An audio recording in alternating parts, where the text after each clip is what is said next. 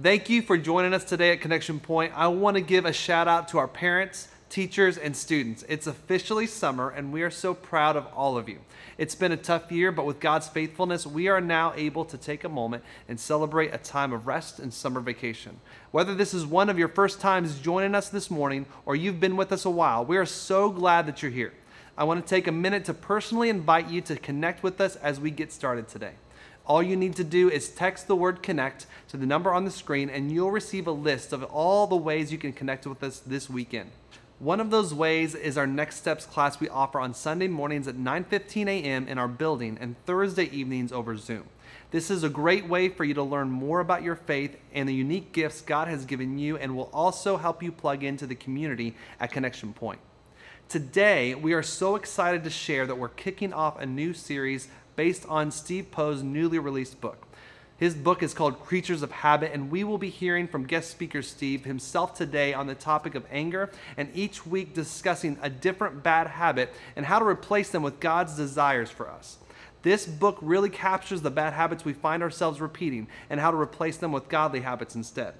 We will be selling copies of Creatures of Habit in the lobby, and Steve will be sticking around to sign copies of his book today. So if you haven't already, be sure to grab your copy and meet us in the lobby after service today. Make sure you text the word connect to 317-350-1996 to learn more about how to take your next steps at Connection Point and learn about our new series starting today. Parents, don't forget we have a special on-demand worship experience for your kids, birth through elementary. You can head to connectionpoint.org/kidsonline to watch these services at any time. We also have a special middle school and high school service experience online. Head to connectionpoint.org/students online to check out this weekly teaching. One more thing before we get started, we have a time of communion for you at the end of our service today. You can stay tuned at the end of our service for communion, or you can access this on-demand communion experience in our weekly Saturday email. Grab some crackers and juice and make sure you take advantage of this meaningful experience. Thank you for joining us this weekend. Let's get ready to worship. You guys ready to worship? Welcome to church, everyone. So good that we get to worship together. Let's sing out. We've got so much to be grateful for. Our King is here with us. He's overcome the grave, and we're alive. We've got breath in our lungs. Let's sing out. When all I see is the battle, you see my victory.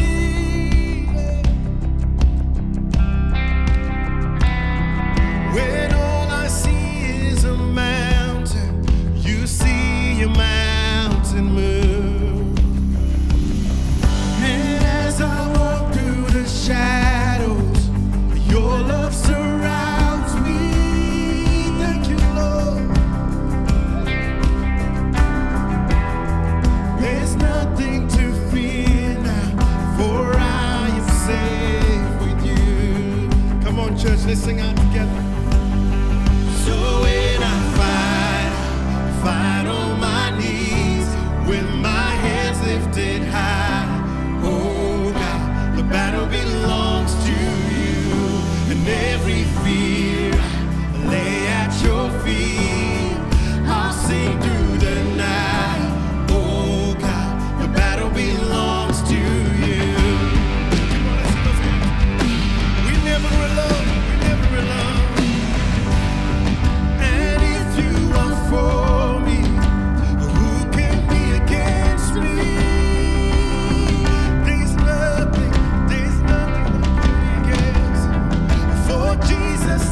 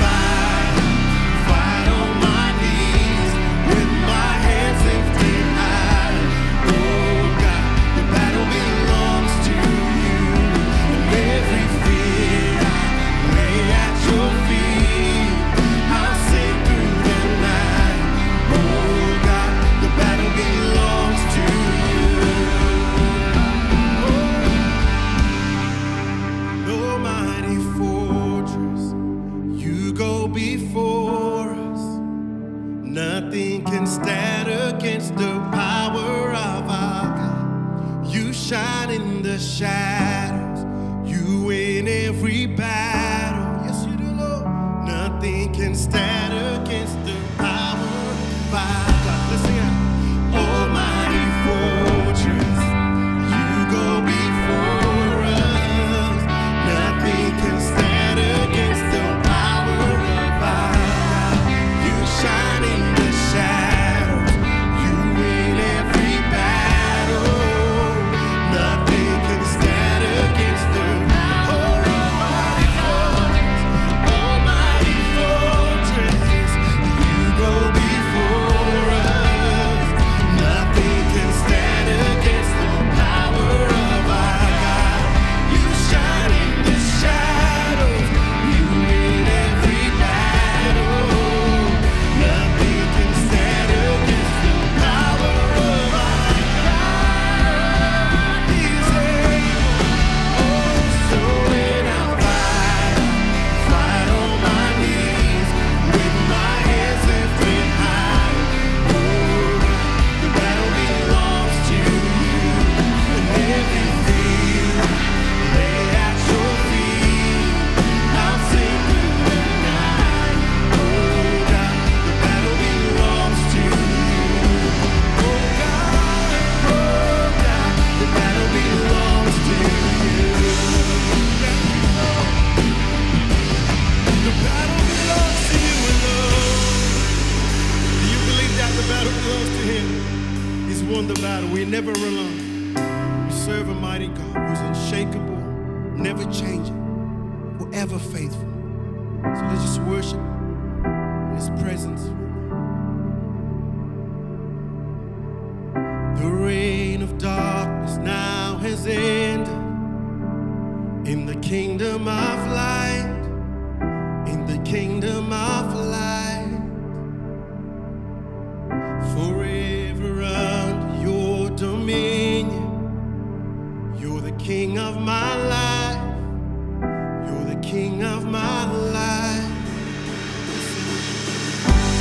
You reign above it all. You reign above it all.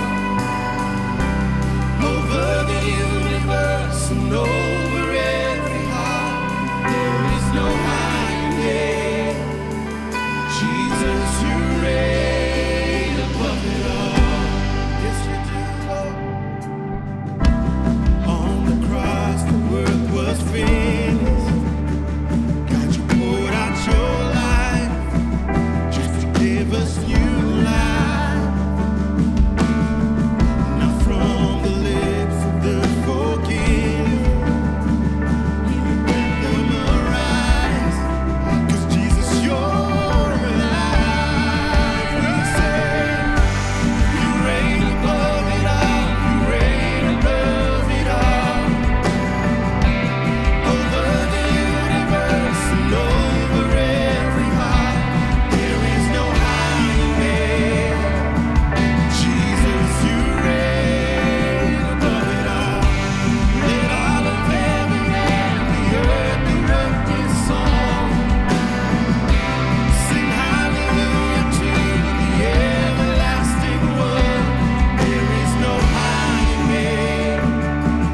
Jesus, you reign above it all. Let's be mindful of who we worship. There's only one audience, and that's our Savior. You reign above it all. You've overcome. You sent the darkness running out of an empty grave. Now seated alone in glory, enthroned in the highest praise. You sent the darkness running out of an empty grave. Now seated alone in glory, enthroned in the highest praise. You sent the darkness running out of an empty grave. Now seated alone in glory,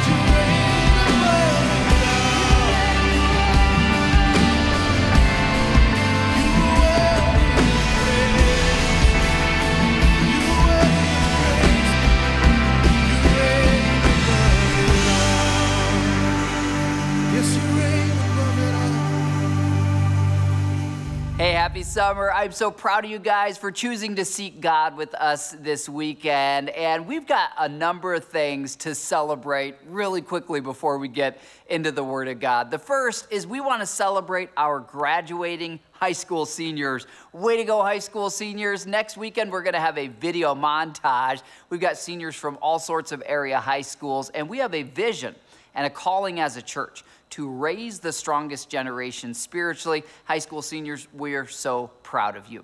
Well, we spent the month of May unpacking that vision about the next generation, about making disciples in Central Indiana, about amplifying Jesus online and through our missionaries. As part of that vision series, we learned about a family in the church that was led by the Spirit of God to make a matching donation of $500,000. What they said is everyone who gives a gift, a new giver, we will double that gift. And they especially said, we're praying for new reoccurring givers. They said that giving regularly has so transformed their hearts and their lives that they want other people to experience this. And they wrote us a letter. They said if just one family would join us in regular recurring giving, it would be worth this $500,000. Well, church, we've got a couple things to celebrate today. The first is that not just one family joined, but 122 of you signed up for regular recurring giving. Many of you new first-time givers. Church, would you guys just put your hands together and celebrate? Way to go, God. Way to go, church. Way to go, confetti. That's real confetti. That is not digital confetti, okay? Now get this. You might also be wondering, John, what about the $500,000? Did that get matched? Well, put your hands together again because, yeah, the $500,000 didn't just get matched, it got exceeded. Now, this is awesome because this allows us to do even more things with our missionaries and online and raising the next generation and being faithful right here. But even more than that, this is a spiritual step for those 122 people who signed up for regular recurring giving. Hey, I hope you know this summer, God is at work in our world. And I want you to go on vacations and catch your breath in life, but don't take a vacation from God. He's alive and active, and He's looking for people who will step out in bold faith so that He can work in our lives. Well, as I've been praying for you, one of the things that's been on my heart is our habits. During the season of COVID, a lot of us formed some bad habits or we dropped good habits. And so I'm so excited to introduce you to a new series called Creatures of Habit. Now, next week, I'll get to preach in this series, but this week, we've got the author of the book, Creatures of Habit. His name is Steve Poe. Steve is the lead pastor of Northview Church over in Carmel. And little piece of John trivia for you, 8 years ago, when I was pastoring in Arizona, Steve Poe flew me into Indianapolis to preach at his church in Carmel. And it was on that very trip that the Spirit of God started to call me and compel me. And I knew someday I'm going to move my family to Central Indiana, and that's where I'm called to make disciples. So you guys can thank Steve for bringing me to Indiana, but here's what I know. Steve has always spoken the Word of God to me as a leader. He has grown me and he has helped me in ways that I can't even summarize. And here's what I know. He's going to grow you and help you as you prepare to listen to the Word of God today. So right now, would you open up your heart to God? Would you prepare to hear from God? And would you put your hands together and give Steve Poe a big Connection Point welcome? Hey, Connection Point, I am so honored to be here with you guys today. I am so proud of this church and the accomplishments that you have made, not only in the city, but literally around the country that you've had for so many years. And of course, as you probably know, I love your pastor, John. We've known each other now for about 8 years. I first met John when he was pastoring out in the Arizona area. In fact, about 8 years ago, and I had him come and speak at our church. And of course, our people loved him, as you might imagine. And when he called and told me that he was going to be my next door neighbor, that he was coming to Indiana to Connection Point, I was so excited about that. I'm excited for you guys, and I'm excited for him as well. You guys know he's a great communicator, and he's just an incredible author. And one of the things that I really like about John is he's so focused with his vision. I mean, he just knows what God's called him to do, and he just goes after it. I absolutely love that. He and Mel are the real deal. They love God with all of their hearts, and I'm honored to be their friend. Well, I want to jump right into this, so let me pray, and we'll get started. Father, I just thank you and I praise you for your faithfulness. You are an amazing God. I thank you for this incredible church and pray, dear God, that your blessings and your favor would continue to be upon Connection Point and that you would continue to use them in ways they never imagined possible. I thank you, Lord Jesus, that you are blessing them and ask that you would continue to bless them. And now, Lord, as we get into this new series today on Creatures of Habit, I pray that you would open up our minds and our hearts, that you would open up our eyes and our ears to see and hear how you want to speak into our lives. Thanks, God. I love you and I praise you, and I just ask that you would be with us now in the name of Jesus. Amen. So I grew up in a middle-class home with parents that absolutely loved me. And yet I had a father with a whole lot of unresolved anger. I never quite knew when he was going to blow or what might set him off. You know, it could be anything from a teenager driving down our road too fast and he'd run out of the house screaming and yelling at them, or maybe he's trying to sleep at night and I have the television a little bit too loud for him to fall asleep, and so he's coming out yelling. Whatever it was, when it happened, things got loud and the expletives began to fly.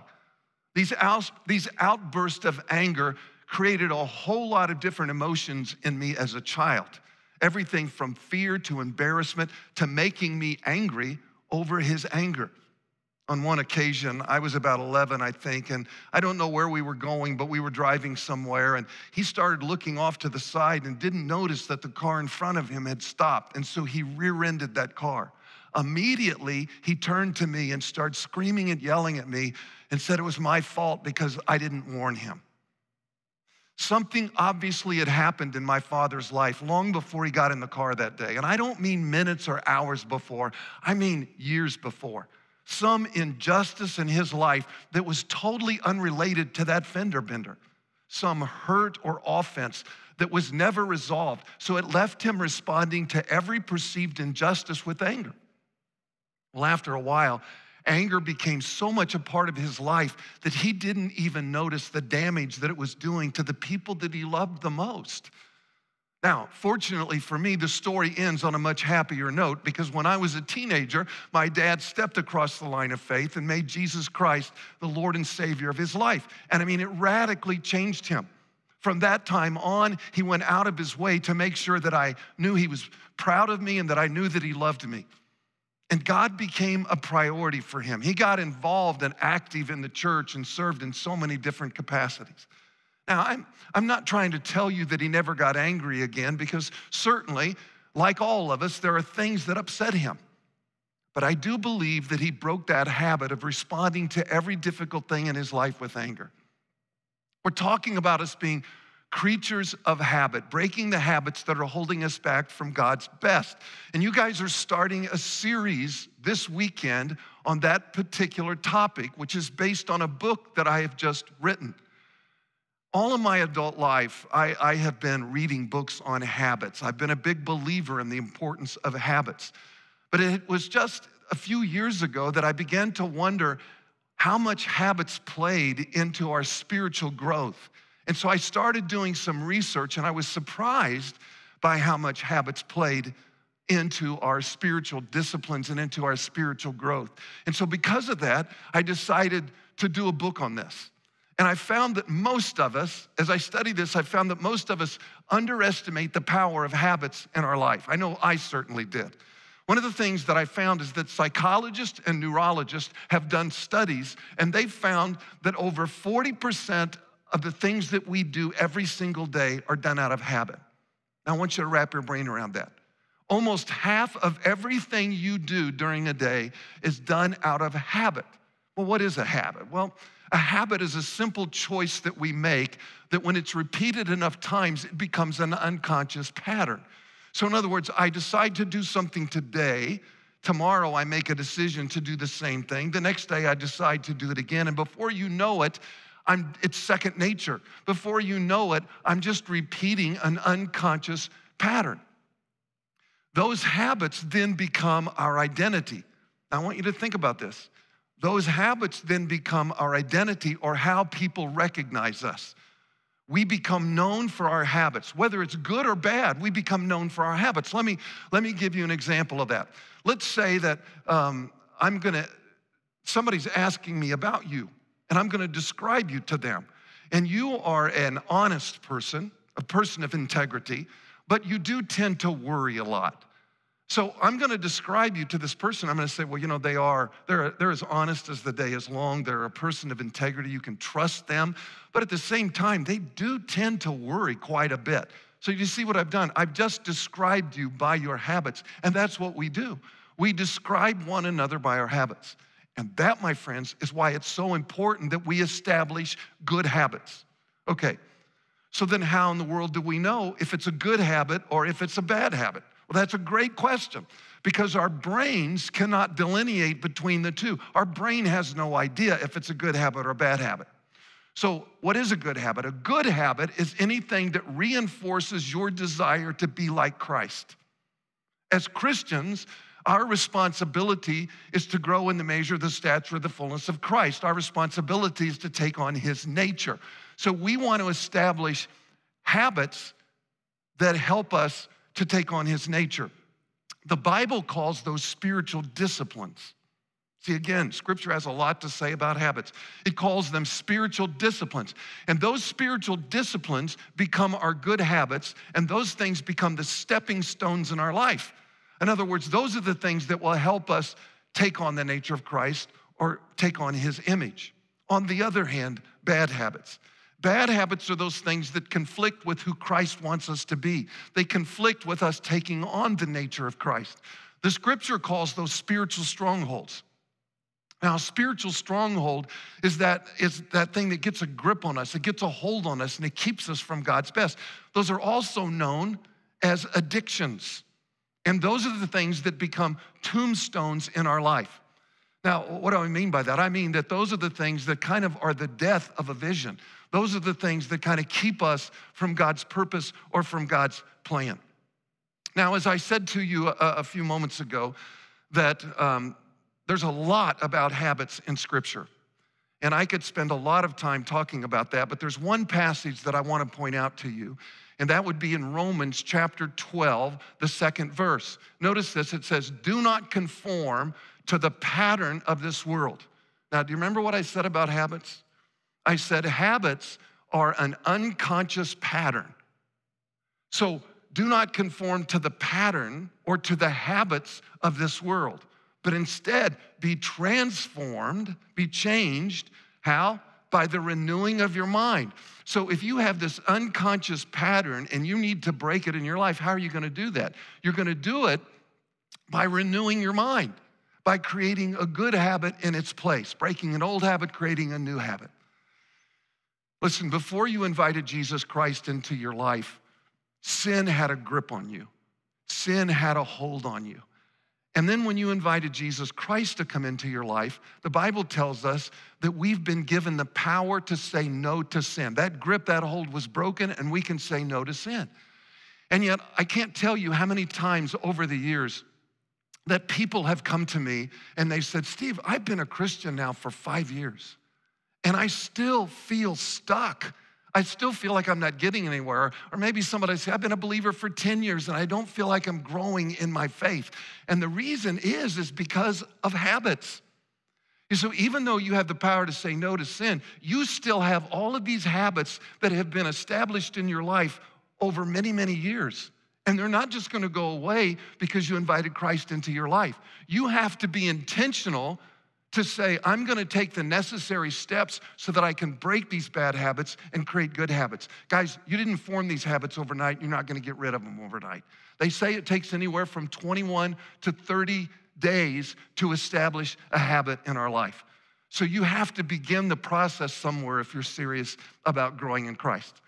Well, today we're gonna talk about, and again, but let me just say before I move into this, that's why I believe that this book, Creatures of Habit, you know, I know I'm prejudiced on this, and I really believe in this book, but at the same time, I really do believe this book will be helpful to you because I think it's timeless in the sense that maybe 3 years from now, you're struggling with worry and you're not quite sure what to do, and you can go back to the chapter on worry, and it gives you the steps that you can take. Or maybe you're struggling with lust or complaining. You can go to those specific chapters and it'll give you the steps you need to take. It's a great Bible study for men and women, and it's great for a new believer, for a new Christian. So I would encourage you to get a copy, and I'll be out front to sign later. Today we're going to talk about the habit of anger. But I first think it's important to mention that anger is not always a bad thing. In fact, anger is a God-given emotion. It's when it becomes a habit or the way we automatically respond to things that we don't like. That's when it becomes a problem. So in other words, I respond to someone angrily. The next day I respond to someone else with an angry emotion. And then before I know it, it just becomes second nature. It just becomes an unconscious pattern. And I don't even know why I'm getting mad. I'm just responding. Haven't you ever had a person in your life where you said, man, they're just an angry person? I don't know what they're angry about, but they're just an angry person. What's happened is that they've created the habit of anger in their life. And so anger is designed to help us deal with any threat that might come into our life. You see, anger becomes a problem when you lose control. When you lose control of your words or when you lose control of your actions. For instance, we know Jesus got angry. Do you remember the story when he ran the money changers out of the temple? The merchants were turning religion into a money-making scam, and it angered him.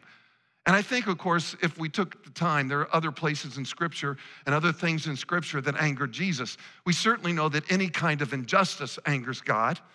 I think it angers God to see an adult harm a child. And yet, even though Jesus got angry, the Scripture says what? The Scripture says he never sinned. You see, the type of anger that Jesus demonstrated really was more of a righteous indignation. He got angry at those who acted contrary to God's standard of fairness and justice and goodness. This anger is more directed at the wrong that was done and not so much towards the person involved. In fact, guys, it's this kind of anger that's produced great movements across the country. Movements such as MAD, Mothers Against Drunk Driving. Their anger over the loss of their children motivated them to do something about it by starting one of the largest victim advocate groups in America today. On the other hand, anger is an emotion that many of us experience when the things in our world are just not going the way we want. Maybe you've been working towards a promotion, but it goes to someone else. Man, that makes you angry. Or you tell your kids to go clean their room, but they totally ignore you. That makes you so mad.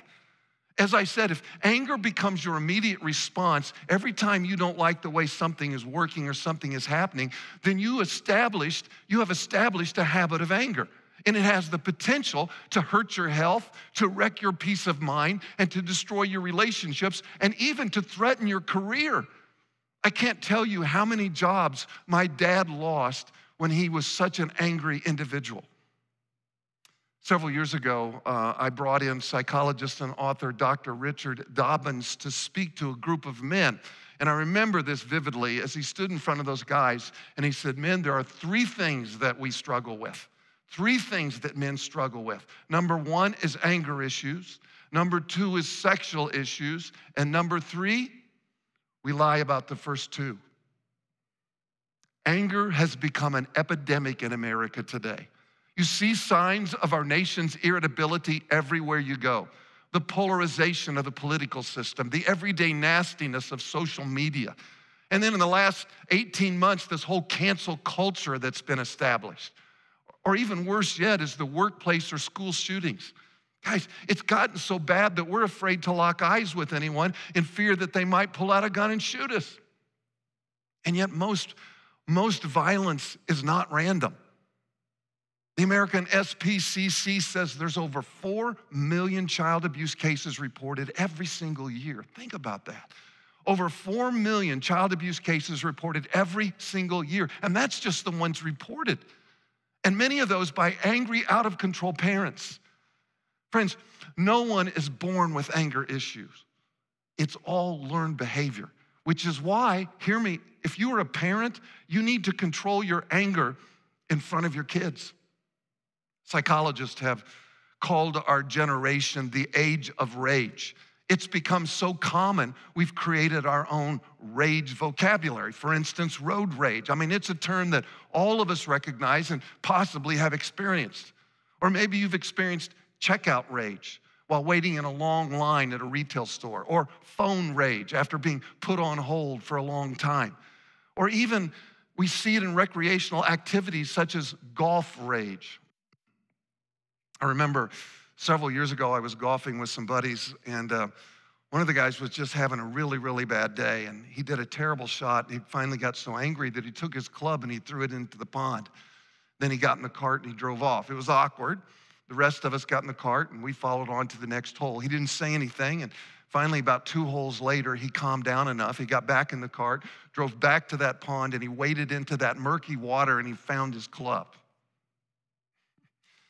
Listen, Proverbs chapter 14:29 says, people with understanding control their anger. A hot temper shows great foolishness. Some of you might argue that you can't control your temper. Some of you would say, Steve, I want to, but I can't control my anger. And I would simply push back and say, while you might not be able to control the situation, or you might not be able to control how it makes you feel, you certainly can control how you express your anger. It also reminds me of a story I read several years ago of an outdoor passion play, and the actor that played Jesus. And he was walking up the hill and he's carrying his cross on his shoulders. And there was a heckler off to the side. And this heckler was so obnoxious, and he's yelling at him and he's cursing at him. And finally, this guy that's playing Jesus gets so angry that he puts down the cross. He goes over to him and he punches him in the face. He then comes back and he picks up his cross and he continues on. Well, after the play was over, the director came up and he said, man, what are you doing? He said, I know that guy was a pain, but I can't have my actors going and getting violent or punching spectators. He said, especially the one playing Jesus. He said, I'm so sorry. I don't know what got into me. I'll never let that happen again. So he said, all right, don't let it happen again. So day 2, he's out there carrying his cross up the hill. And this heckler is back, and he's being obnoxious again. The guy finally loses his temper. He puts down the cross. He goes over and he punches him in the nose. Comes back, picks up the cross, and on he goes. Well, of course, afterwards, the director says, that's it, you're fired. I can't have Jesus hitting people in the crowds. And so the guy pleaded with him. He said, please, I need this job, and it'll hurt my reputation. Just give me one more chance. I promise I'll control my temper. And he said, okay, I'm gonna give you one more opportunity. But he said, if you do anything like that again, we're not even gonna talk. You're done. Just get your things and leave. So here they are, the 3rd day. And he's walking up the hill with the cross, the same place. That heckler's out there again. He's cursing at him. He's shouting at him. And this guy that's playing Jesus is getting so upset. He's grinding his teeth. He's clenching his fist. And he finally stops. And he turns and he points at this guy. And he said, I'll meet you after the resurrection. Listen, when we don't control our anger, we don't seem much like Jesus, do we? Some try to use anger to motivate people to action. Maybe you yell at your kids to motivate their behavior, or you yell at the sales clerk to motivate her to help you, or you yell at your employees to motivate them to work harder. And you know what? It works, at least in the short term. You can scare people into doing almost anything, but in the long run, friends, you are always going to lose because anger always alienates people. Think about it. When people are angry and shouting at you, does it endear you to them? Does it draw you closer to them? No, it pushes you away, doesn't it? You don't want any part of them. Immediately, your spirit closes down. Well, if you're a parent and you're using anger to motivate your kids, I'm just telling you, moms and dads, you're actually pushing them away from you. Listen, when your kids were young, they think you're a superhero. I mean, everyone else might think you're a bit quirky or maybe even a bit odd, but not your kids. They think you can do no wrong. Their spirit is actually wide open to you.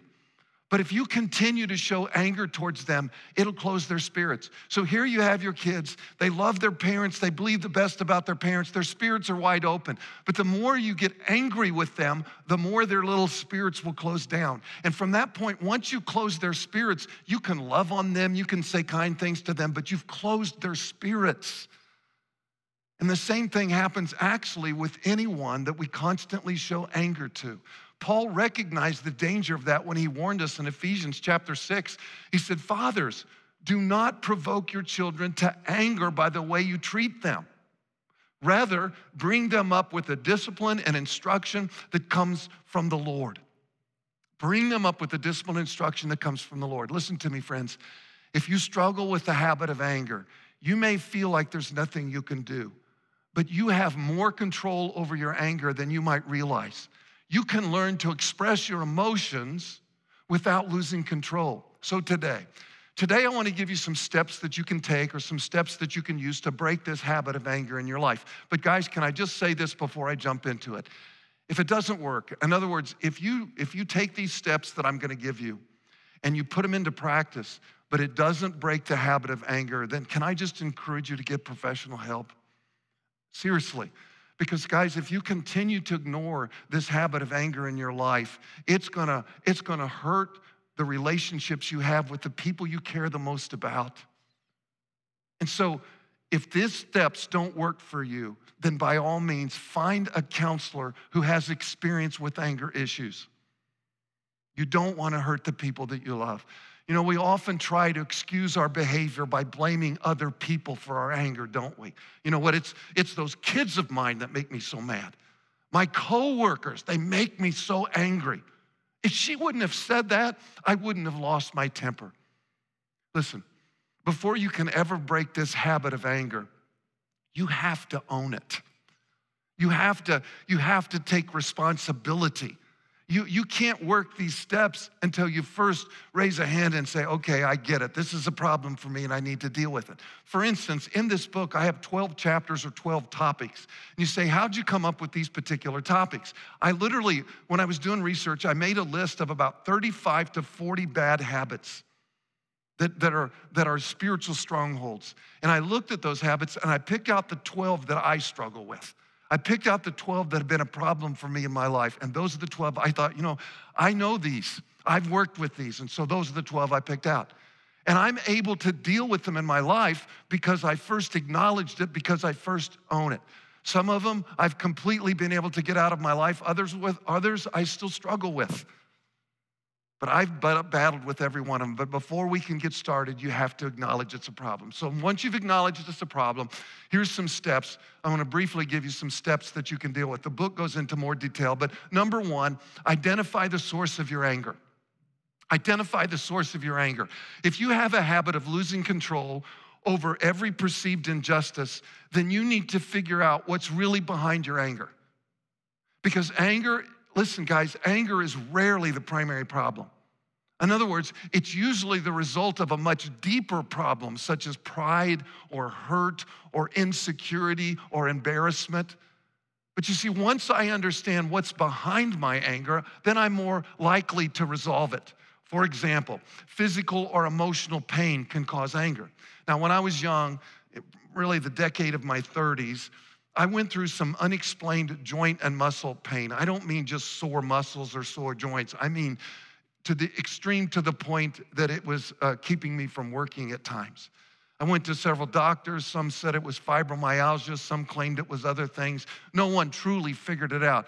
All I knew is that I was in a lot of pain, a lot of unexplained pain.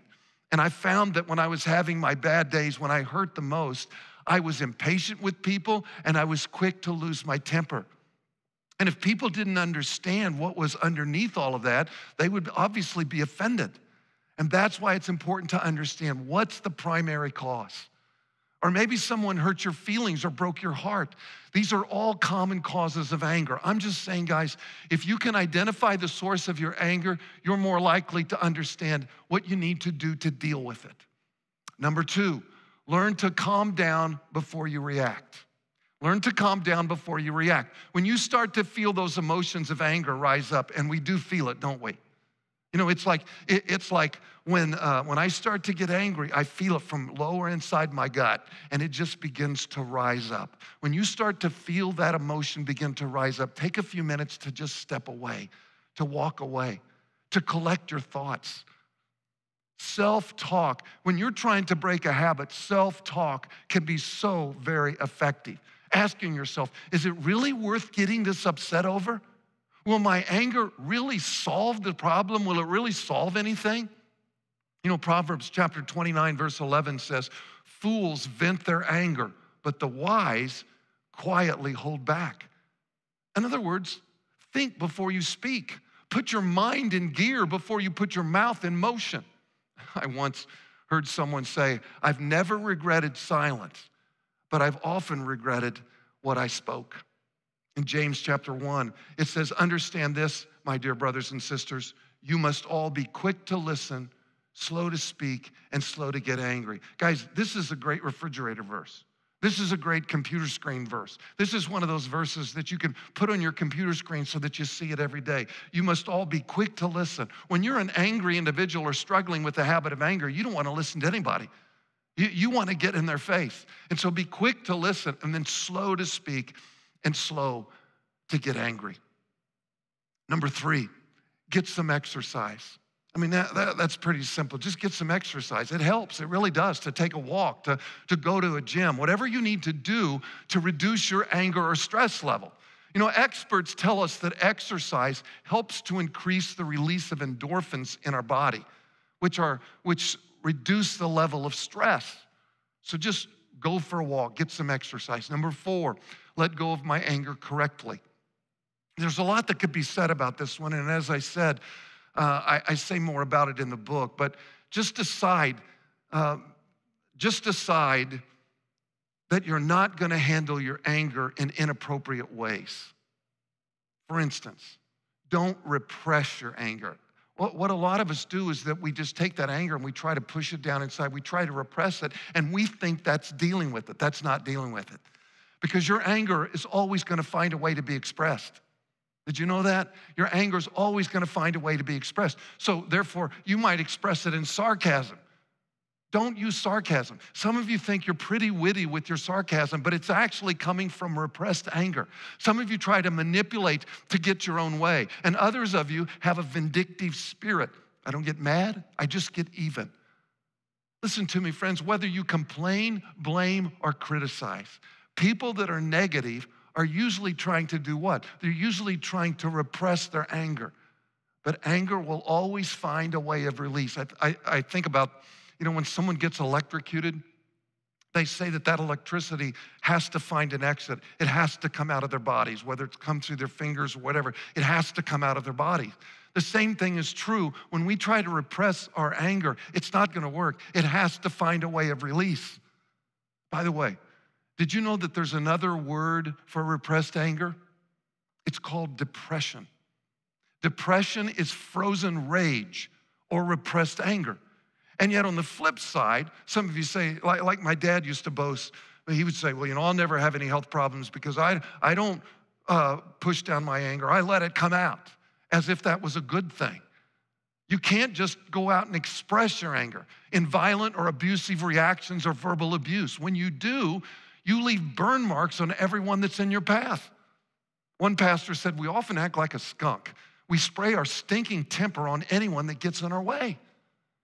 Number 5, practice forgiveness.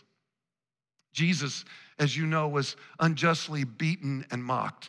They placed a crown of thorns on his head. They nailed his hands and feet to a wooden cross. Guys, if anyone had a right to be angry, I think it was Jesus. And yet, do you remember what he said to them? He said, Father, forgive them.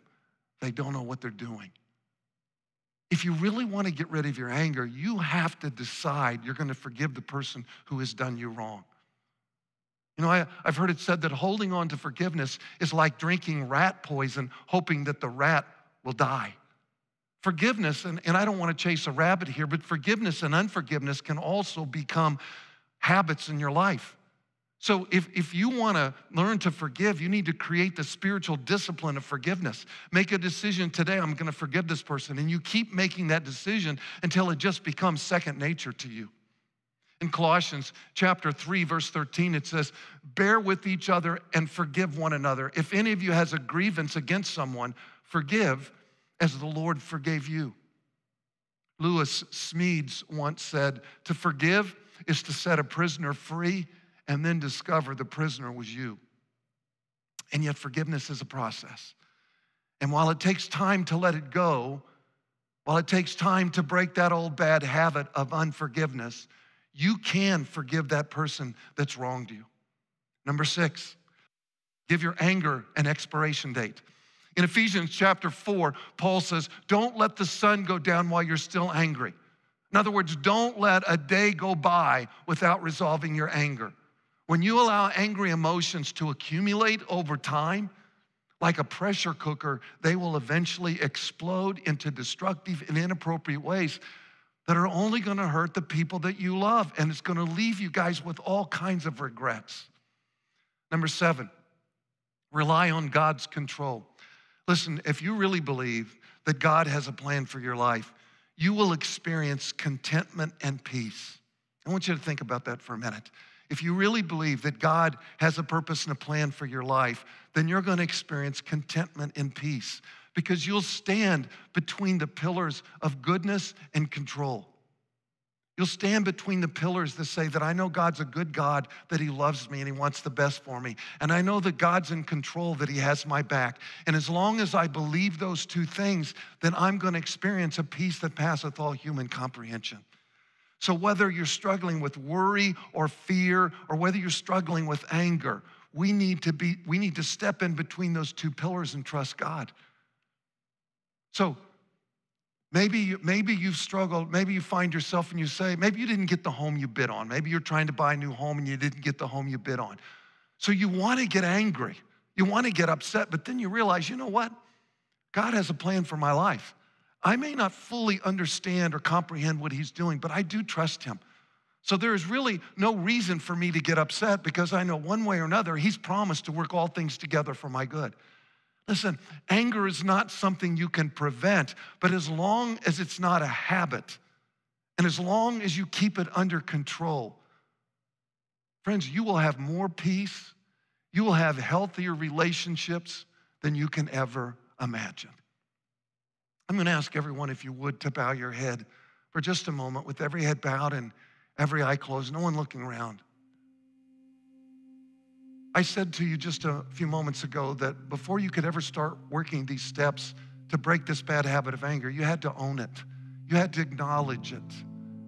And so what I'm going to ask you to do is that every head is bowed, no one's looking around. This is just between you and God. But if you recognize that anger is a bad habit for you and you need to acknowledge and deal with it, I'm going to ask you just to raise your hand and then put it back down. Just raise your hand and then put it back down. Everywhere. Everyone that's listening. Okay. Let me pray for you.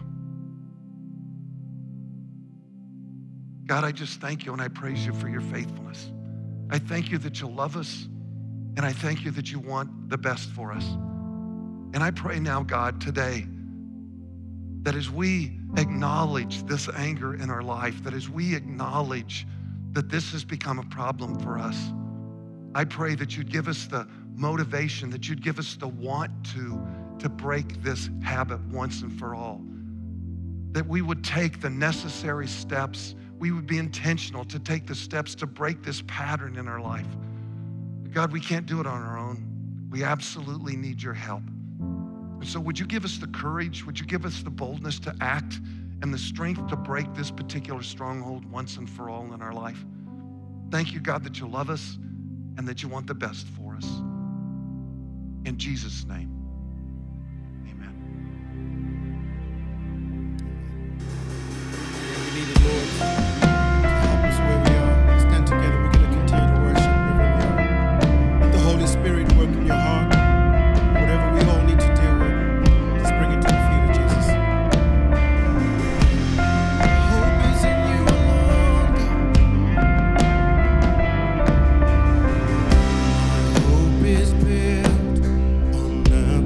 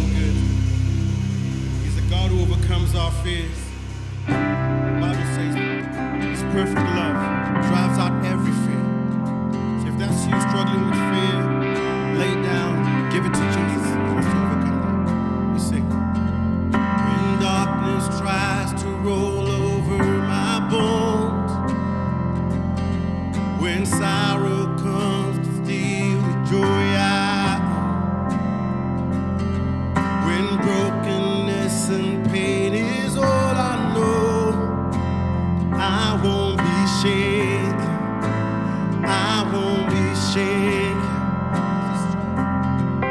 My fear doesn't stand a chance when I stand in your love. My fear doesn't stand a chance when I stand in your love. My fear doesn't stand a chance when I stand in your love. When we stand in your love, Jesus, shame no longer has a place to hide, and I am not a captive to the lie. I'm not afraid to leave my past behind. No, I won't be shaken. I won't be shaken. No, my fear doesn't stand a chance when I stand in your love. My fear doesn't stand a chance when I stand in your love. My fear doesn't stand a chance when I stand in your love. We stand in your love, God, 'cause there's power in your name. There's power that can break up every chain. There's power that can empty out a grave. There's resurrection power that can save. There's power in your name. There's power in your name to break every chain. There's power that can break up every chain. There's power that can empty out a grave. There's resurrection power that can save. There's power in your name. There's power in your name. So we sing this truth. My fear doesn't stand a chance when I stand in your love. My fear doesn't stand a chance when I stand in your love. My fear doesn't stand a chance when I stand in your love. Your perfect love drives out every fear, Lord. My fear doesn't stand a chance when I stand in your love. My fear doesn't stand a chance when I stand in your love. My fear doesn't stand a chance when I stand in your love. Thank you for your love. You take away our anger. You take away our shame. Our everything. Our hope is in your name, Lord. Come on, let's give him a shout of praise. He's so good. So much truth, so much that we've just got from today. So amazing that, we're not alone. In all the challenges of life and all the stuff that we have to go through, we have a God who's with us and he's journeying with us. And he wants to meet us wherever we are, whether we're dealing with anger, fear, shame. We have a God who loves us and he wants to know us more, draws us closer to himself. And so thanks so much for joining us this week, guys. We hope that, it's just been great. We ask that you stick around for communion, which will happen in just a moment. But otherwise, have a great week. Be blessed. Go out, love well, and just live for Jesus. Take care.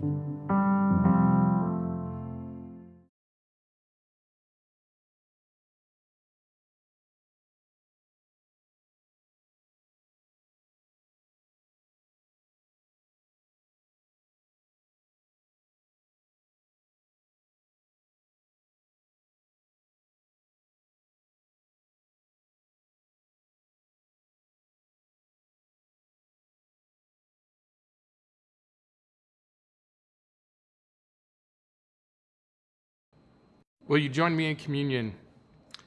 And today, before we do communion, we remember the Exodus. It's told in Exodus chapter 12, and we are reminded of the 10th plague out of 10 that Moses was involved in Egypt. I found an excerpt on the internet from Mary Fairchild, The Last Supper Bible Story Study Guide, and I'm going to share a couple of paragraphs from that. Passover commemorated Israel's hurried escape from bondage in Egypt. Its name derives from the fact that no yeast was used for cooking the meal. The people had to escape quickly, so they did not have time to let the bread rise. So the first Passover meal included unleavened bread. In the book of Exodus, the blood of the Passover lamb was painted on the Israelites' doorframe, causing the plague of the firstborn to pass over their houses. And it spared the firstborn sons from death. At the Last Supper, Jesus revealed that he was about to become the Passover Lamb of God. By offering the cup of his own blood, Jesus shocked his disciples. "This is my blood of the covenant, which is poured out for many for the forgiveness of sins." Matthew 26:28. The disciples had only known of animal blood being offered in sacrifice for sin. This concept of Jesus' blood introduced a whole new understanding. No longer would the blood of animals cover sin, but the blood of their Messiah. The blood of animals sealed the old covenant between God and his people. The blood of Jesus would see the new covenant. The Last Supper became known as the Lord's Supper because of Paul's reference in 1 Corinthians 11:20. When you come together, it is not the Lord's Supper that you eat. And we remembered the Last Supper when Jesus took the bread, gave thanks, and broke it, and he gave it to his disciples, saying, "This is my body given to you. Do this in remembrance of me."